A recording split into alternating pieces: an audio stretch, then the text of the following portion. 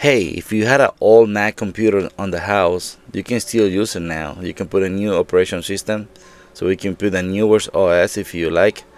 So I don't recommend it right now to put like the newer version like a Sequoia or Sonoma on the old computers.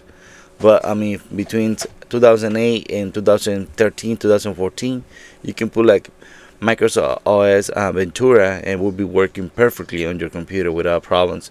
You might need to just update like SSD and add more RAM to make it work normally and faster. But I mean, you can still use all computers. This is amazing. This is the new tools that already discovered it, and it called Open Core Legacy Patch.